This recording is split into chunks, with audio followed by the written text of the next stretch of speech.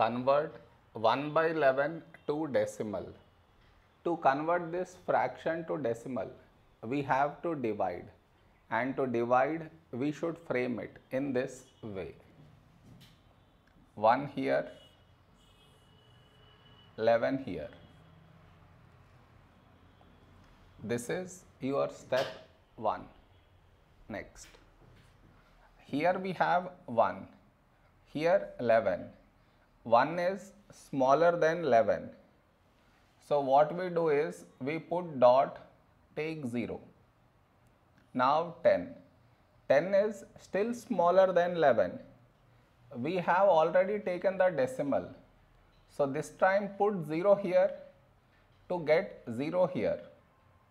So 100. A number close to 100 in 11 table is 11 nines 99. Now we subtract, we get 1. Earlier we had 1, we got 1 again. That means we get bar on these two numbers.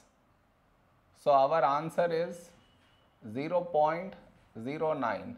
Bar on these two numbers is our answer.